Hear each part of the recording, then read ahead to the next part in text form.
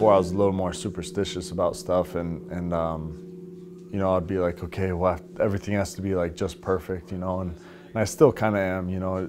It's like, there's sometimes that if something's happening, I get a little like irritated about something, but for the most part, I learned how to relax and just kind of go with the flow and know that at the end of the day, all the work that I've done was put in my camp, and you know, the result will be the result no matter what it is. What we doing, why we do it, baby. Nobody does it any better. This is your night, your fight. You get it right, son. All that hard work, all that time in the gym, now it's time to get it done.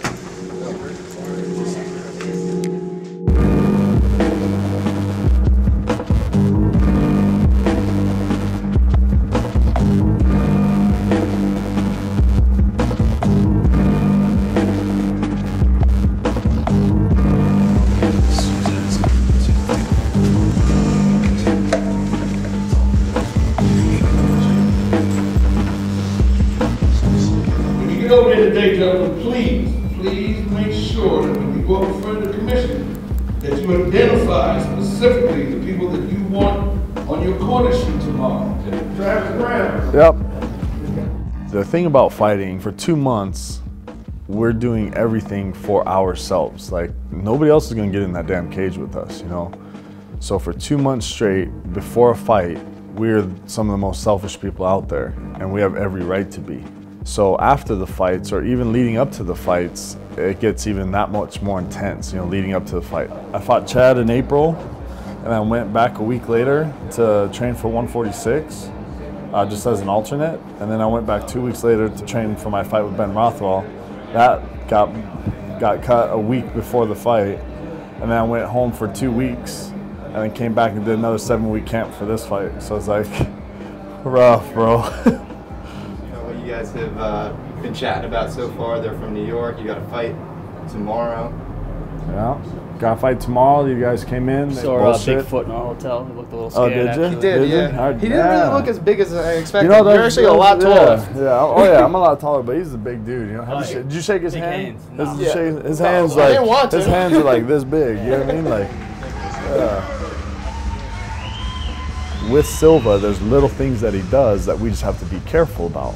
In the long run, I'm just training to train. I'm just training to fight like I'm gonna fight. My style isn't gonna change regardless who it is. You know, I'm one of the taller guys in the division, have one of the longer reaches, so I'm just gonna use that in every single fight I can. Travis Browne versus Antonio Bigfoot Silva. 246 for Travis Browne.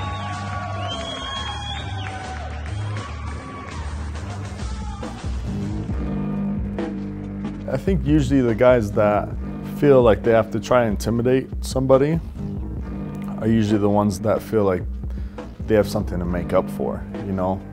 I go there, I do my stare down, and I'm good with just walking away. But if somebody wants to get in there and get in my face and try to posture on me to make me back down, they're gonna get it right back, and that's what happened today. You know, you got, you know, where we were like touching noses and all this kind of stuff, you know, and Dana had to come in, and at that point, I'm not gonna back down. If you're gonna bring it up like that, you better be able to back it up the next day. What's up, guys? Travis, can I get your autograph, man? Yeah, for sure, bro. Thanks, dude. Bowser, where you at, man? Hold on, brother. Holy Santa Claus shit. Taking pictures. Thanks, man. Yeah, Can I get a picture with you, bro? Yeah. That's all right. Good luck, dude. Thanks, man. Fans coming up to you wanting to take a picture or have an autograph or, you know, just talk for a little bit or something is, for me, that means I'm doing my job right. It means that they're interested in me as a fighter, and you know, they're excited to watch me fight. That's why they bought the ticket, you know, to go and spend a night there waiting for me to get into the cage and knock somebody out. Today, you know, during the stare down, my opponent kind of got a little close, and you know, he wanted to keep an eye on me. So, you know, just showing him that he's got to fight tomorrow. He can't look away. You know, you can't submit like that. So, he knows what's coming down tomorrow, and look forward to it.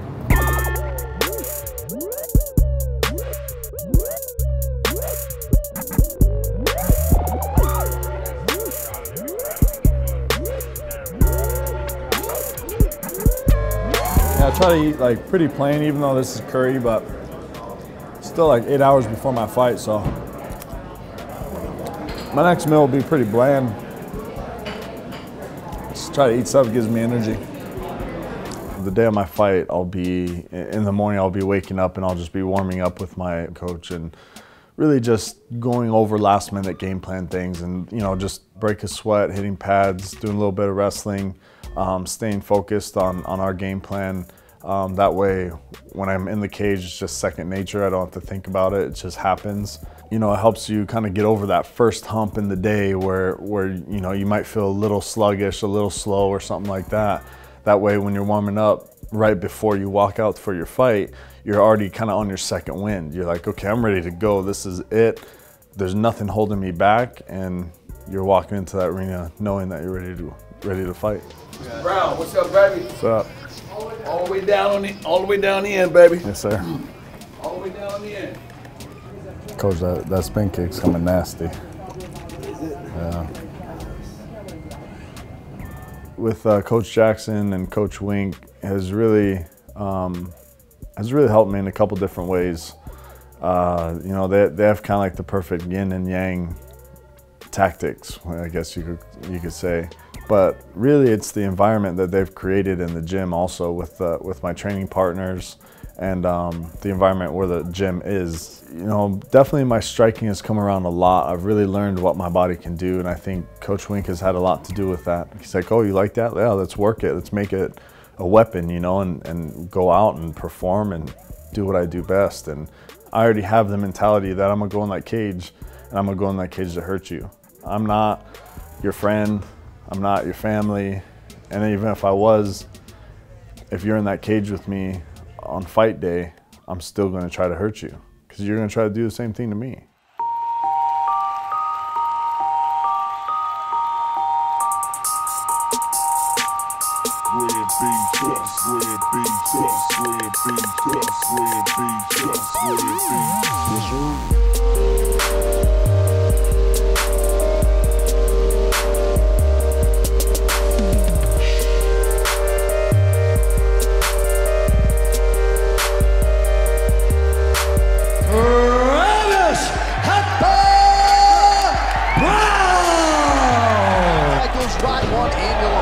Throw that kick. And look, that good doing it.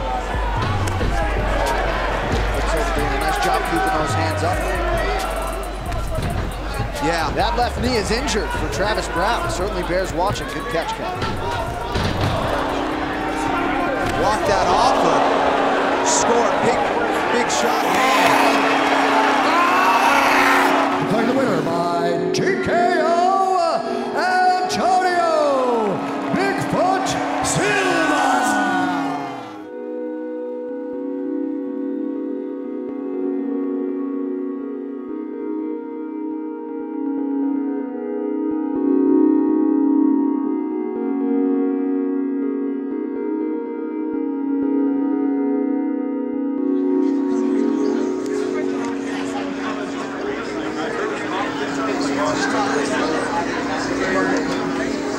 At this point, it just motivates me and it pisses me off that something like that's going to make a name off of me. You know, he's my first defeat, and you know, being cordial and all that kind of shit put aside, that motherfucker doesn't beat me on my worst day. You know, I got injured in the fight, and I wouldn't mind that being my first fight back. I want that fight back. Everybody knows it. And just fucking, all it's gonna do is motivate the fuck out of me. If I wasn't motivated before, I am now. My whole thing is, if he was better than me today, I wouldn't have a problem with it. But the fact that I got injured and I was hurt in the first fucking 30 seconds of the fight just fucking pisses me off. And for him to make a staple in his career off of my name makes it even worse.